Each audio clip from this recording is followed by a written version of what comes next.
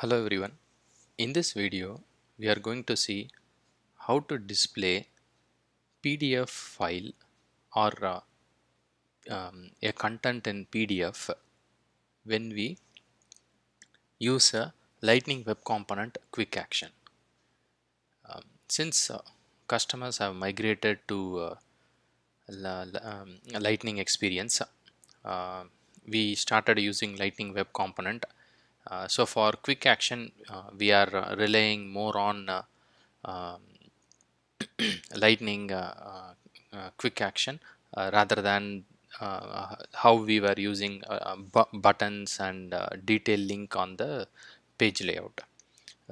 These button and detail link were very famous in Salesforce Classic, but in Salesforce Lightning Experience the quick actions are very easy to develop, and with the Lightning Web Component we can easily add a quick action to the page layout. So first what I have done is I created a simple Visualforce page and then I'm rendering that as PDF. You can also render as just PDF or advanced underscore PDF, and then I have a sample content. For example, if you want to pull in data from any object, you can use standard controller, and from the Lightning Web Component you can add the ID of the record so that it will be easy for the Visualforce page to fetch the relevant information and display it on the screen. So but here I'm not using any Apex class or anything. I'm just rendering a content called testing PDF. Next, I created a Lightning Web Component. In the Lightning Web Component, I am using Lightning Quick Action Panel. This is in beta, but it's if you use this based on the device, based on the browser, and other features, it will display the content properly. We need not write any bootstrap CSS or anything like that for the content to vary according to the devices and other browser features. So and I'm using iframe. In the iframe I'm using the source as slash apex slash the VF page name. So test PDF is my VF page name. I'm setting both height and width as 100%. So based on how much the panel opens, it will take the full height and width. If you want to reduce as per the requirement, you can definitely adjust it. My recommendation is do not use pixel or any other way to adjust the height and width. Please try to use percentage so that based on the device and based on the browser features, it will automatically display properly. And then I have a button in the footer slot, and I'm calling this method called close quick action dialog. This is my custom JavaScript. So let's see what is there. And here what I'm doing is I'm just dispatching an event called close action screen event.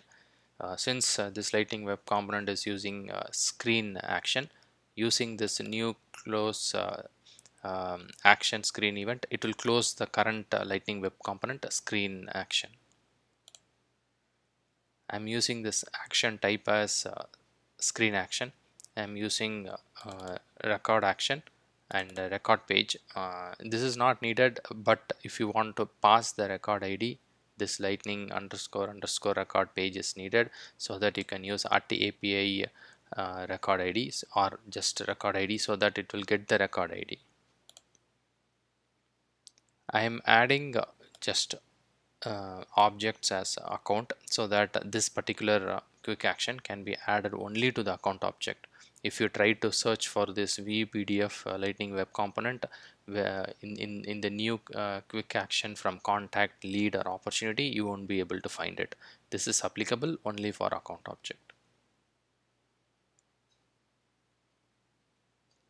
Next, what I have done is I have created a quick action called view PDF, and I made use of the lightning web component.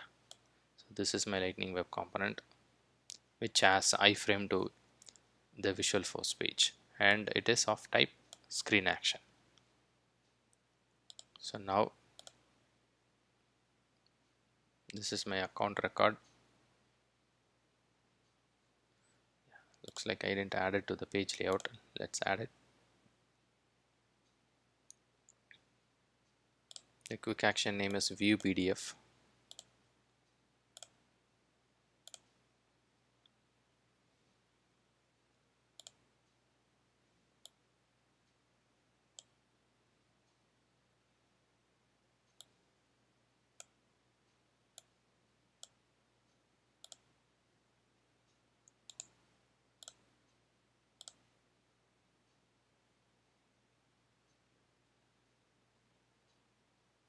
Yeah, I can see the view PDF. So when I click this view PDF, the lightning web component will be called from the lightning web component. Since I am using Visualforce page as an iframe, it will display the Visualforce page, and the Visualforce page is rendered as PDF, so it will display the PDF.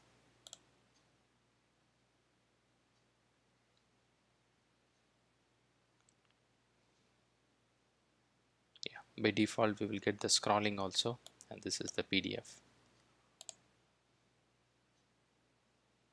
So if I click this, it will call close screen action event, and then it will close it.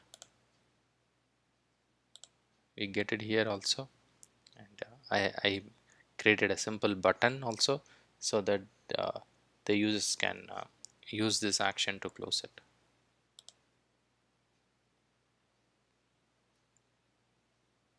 I hope it was helpful. Thank you for watching.